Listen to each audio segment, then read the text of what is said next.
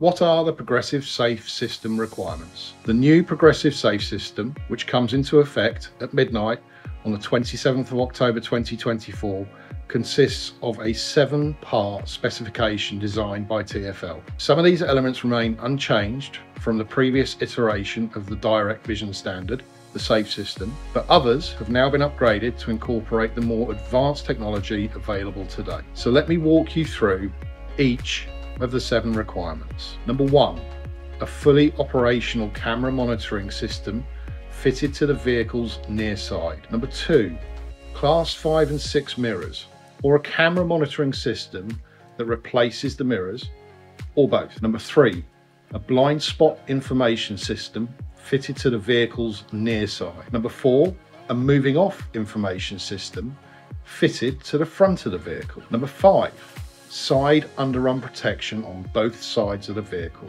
Number 6, an audible warning alert when the vehicle turns left. And finally, number 7, prominent visual warning signage. For more information on these new additions to the Direct Vision standard requirements, check out the rest of our PSS video series via the website or at our AdSecure YouTube channel.